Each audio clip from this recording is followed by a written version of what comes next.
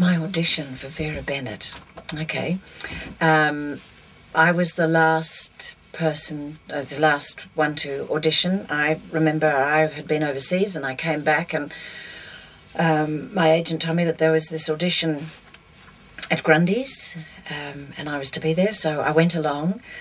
Fear and trepidation, you know what actresses are like when they go to these auditions. And I didn't know anything about the show, and I didn't know anything about the character. I just had one scene.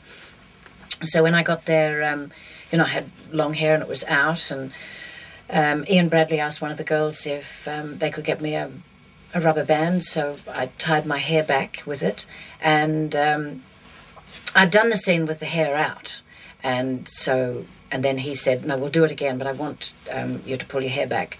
And so I put it in a band and I did the scene again, and that was it, really. Sorry about that. I don't recall what scene it was. It would have been one of those, what's going on here, clean up that mess. This is not a holiday camp.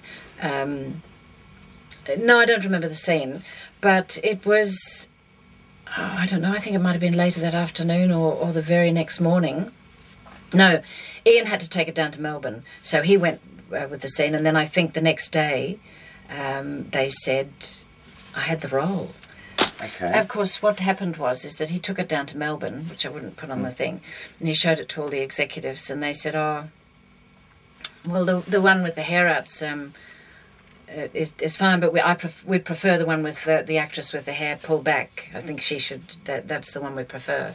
So Ian didn't bother to say it was the same actress.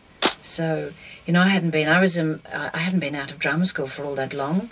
I was so terribly excited and terribly terrified at the same time, because basically it was my first professional job. I'd had a small role in Glenview High, and I'd done some commercials, and but that was, I think I'd graduated in December, and that was in August.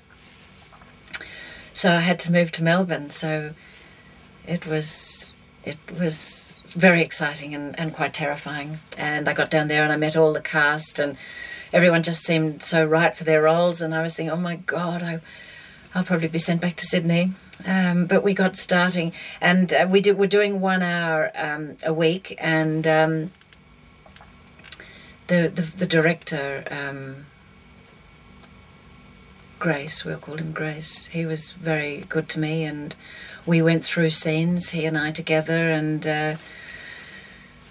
the show got rolling, and we went on with it. It was it was a really special time